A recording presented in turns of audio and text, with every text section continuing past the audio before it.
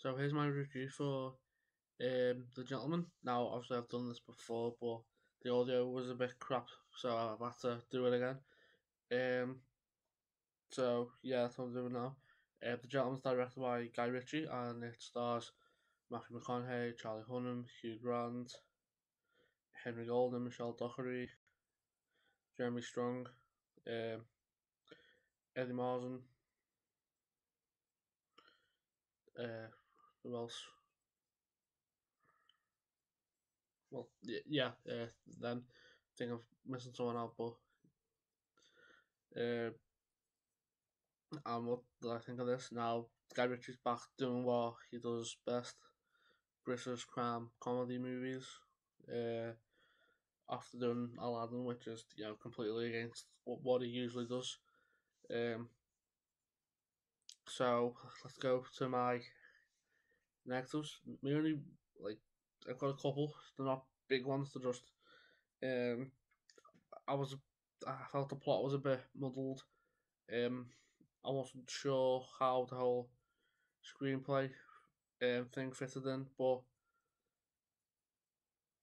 I wasn't sure whether if that was just made up thing just to tell the story or whether he actually did. But then at the end, we found out he actually did anyway, so that one solved itself.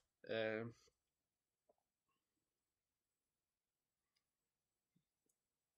but then I wasn't sure who like what was happening at times um, during the movie. But yeah, uh, but they're my only real negatives. So let's go into my positives. Um, my positives here is that this film's really, really funny, and judging by the trailer for this, I gathered that it would be, and I wasn't disappointed by the comedy in this. Guy Ritchie's direction, was what it needed to be. It didn't need to be anything great. Didn't need to be Oscar worthy, but he did the job that he needed to do for the film he was doing. And yeah, music in this was pretty good. Uh, there's a rap song used by a Manchester-based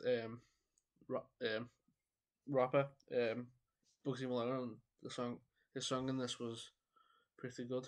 Um, that's really it, to be honest.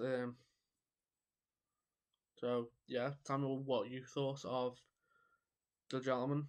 Did you love it? Did you like it? Did you hate it? And well, actually, I haven't given my rating. B plus is what I'm going to give this. I think B plus is good enough. Um, didn't need to be anything more than that. I think B plus is good enough. And yeah, please like and subscribe and keep watching movies.